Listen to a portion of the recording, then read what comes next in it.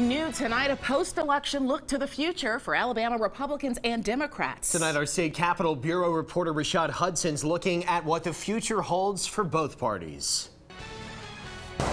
Republicans are celebrating their victories statewide, while Democrats are hanging on to their victories nationally. But what's next for the two parties in Alabama?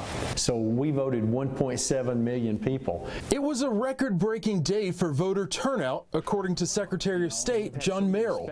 300,000 voters went to the polls, more than have ever gone to the polls before in a midterm election in the history of the state. But did that turnout mean success for Democrats? Overall in the state, I was disappointed in the results. Alabama Democratic Party Chairwoman Nancy Worley fighting any notion she's at fault.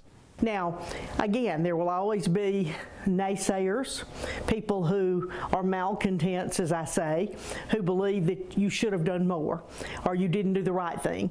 But we always do what we think is in the best interest of the party. On the other side, it was a night of celebrations.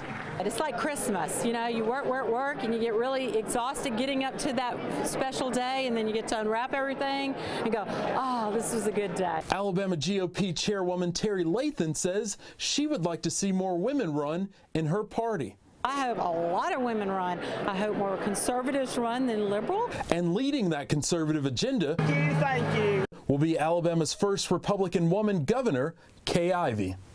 Both party leaders tell me they have a number of candidates gearing up to run for various offices in 2020. Reporting in Montgomery, Rashad Hudson, CBS 42 News, local coverage you can count on.